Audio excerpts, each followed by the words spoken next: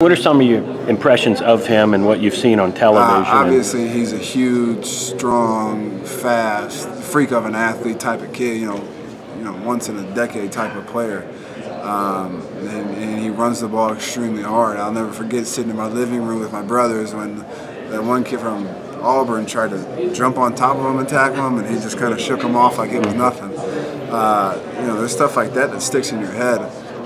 But I think when you have a great player like that, it's exciting to go up against him, and it's going to be a challenge and it presents something new. You know, it's one of those things that you mark on your calendar and you think about him the whole entire year and know that, you know, you're coming for him, not he's coming for you. You know? I know you were talking about